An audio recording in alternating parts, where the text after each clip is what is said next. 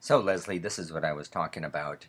I'm in Spartan here, and this is water, so you just double click here a bunch of places, and then you go to model, and you say, I want to see hydrogen bonds, and then you say, okay, I'm going to hit the minimize button, so that moves it into some configuration, and then you just add more, and you're making a cluster of some kind, and you minimize, you see that.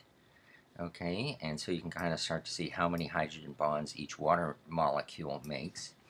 Then, if you want, you can add some methane molecules, and I'm just putting them on the outside, but then I'm going to try to capture them with some water, and hit the minimize function again, and you can kind of see how the water molecules are forming their network and excluding the methanes.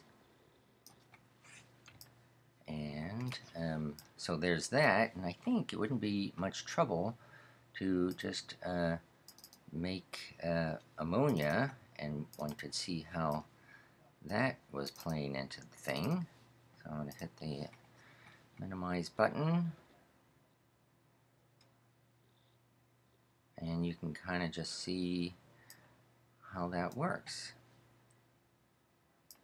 So, I'm just thinking a little exercise in which, students do all this and write up a little report about hydrogen bonding, with these three molecules.